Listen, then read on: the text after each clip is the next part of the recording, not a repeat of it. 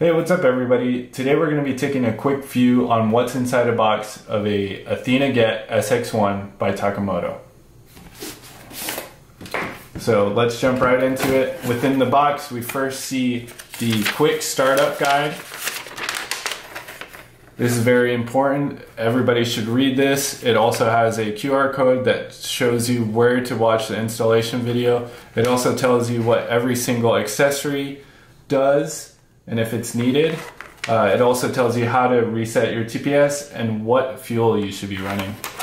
All right, next up is the Get ECU itself.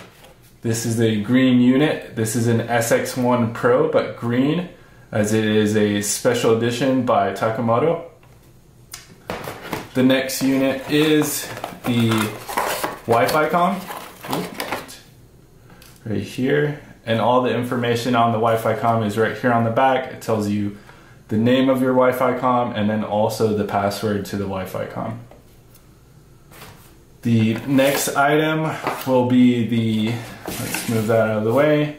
This is the reset TPS cable. It is your black and red cable. This is only used to energize your unit to reset your TPS cable.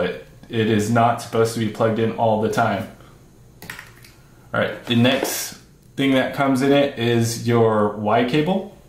This attaches to your ECU, and these two ports attach to accessories like your LED map switch or your Wi-Fi comm.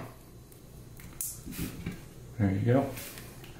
The next item within the box is your T-can connector. This small dongle is used to cap off unused ports in your Y cable. This is used to suppress noise and allows better data collection. And the last item within the box, well, two items, is the toggle map switch, because I opted for a toggle map switch. So you will have the toggle map switch itself. Map 1 is up, map 2 is down, and this is the map switch extender. So this component right here will plug into your Get ECU. You will run this underneath your tank, and you'll use these bullet connectors to attach the toggle map switch. There you go. And then let's go ahead and view how we would install the Y cable with the T-can. So you will use the main port right here, as you can see right there. We're going to take off this cap, and then we are going to plug in the Y cable, which has ECU right on there.